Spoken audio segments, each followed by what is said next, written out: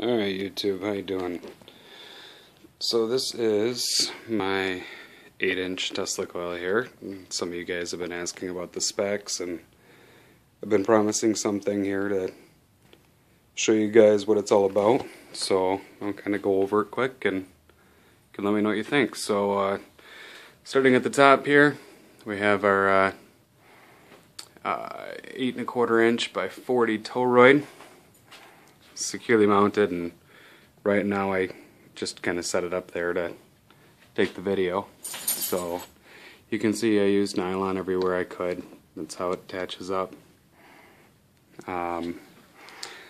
The secondary here is 1400 turns exactly of 22.5. I know, odd gauge, but it's what I was able to get my hands on at the time.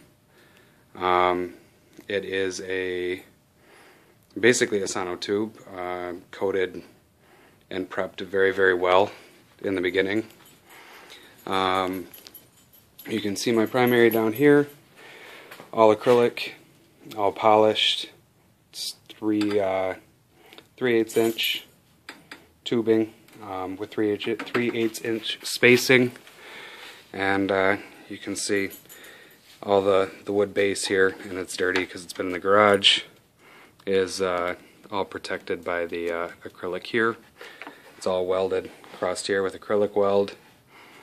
You can see the primary or secondary support there, height adjustable.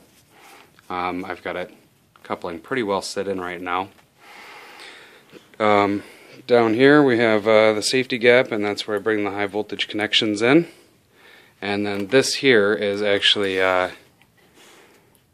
two pieces of UV, get this over here, UV plexi. So protects the viewing audience. And this is Finn the Irish, in case anybody is ever wondering. He thinks I'm down here so I could pet him. But this here is my my async spark gap. 10,000 RPM, 11,500 actually, 10 amp angle grinder, phenolic disc, all laser cut, all tungsten. I have terrible lighting. Ground comes in here, all lifted, all on phenolic. Same with the spark gap here. Strike rail. Kind of got to look at that earlier. That is 1/2 inch tubing, brought right down to the ground. I'm going to shorten that up here soon. My MMC, this is 140 942s. I have them in 14 in series, 10 in parallel. So you can see here on the side, I've got 3 rows of 9, and then 1 row back here. I may or may not add more on, and I would like to adjust it so that I could actually change my capacitance level. Right now it's all just connected up. Everything on this was built by hand. This is not a table. I get a lot of people asking about that, but the garage is a mess. I apologize, but I've been busy. So yeah, there she is. Coil building workshop there. And a terrible mess because, once again, I've been busy. But yeah, you can see breakout point here. Just some leftover 1/2 inch tubing. Chris Bowden from the Geek Group actually threw this together when he was over here testing with me. So yeah, that's the coil there. Resonant frequency of around 82 kilohertz. You can see it is tapped over here at turn 8.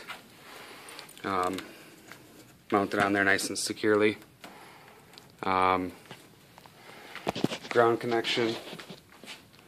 It's made right down here.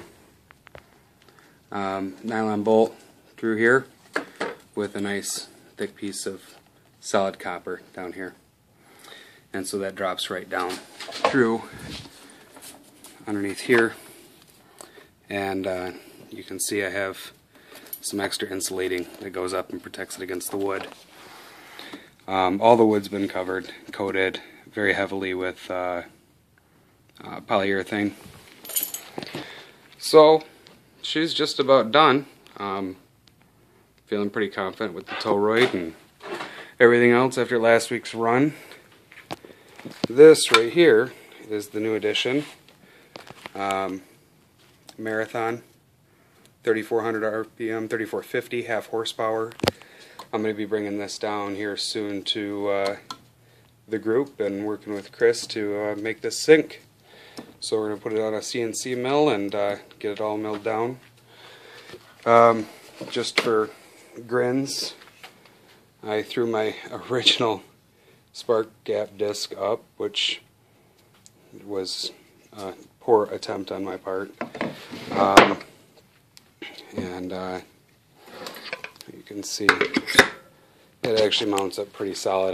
I've test run it a few times, and I actually got this to balance out very, very well, even in the crap it is now. So I'm sure that this will handle it pretty good. If not, then I'll correct that at another point. But yeah, now you guys have seen the coil and seen kind of what she's all about. If you have any questions, let me know. Thanks for watching.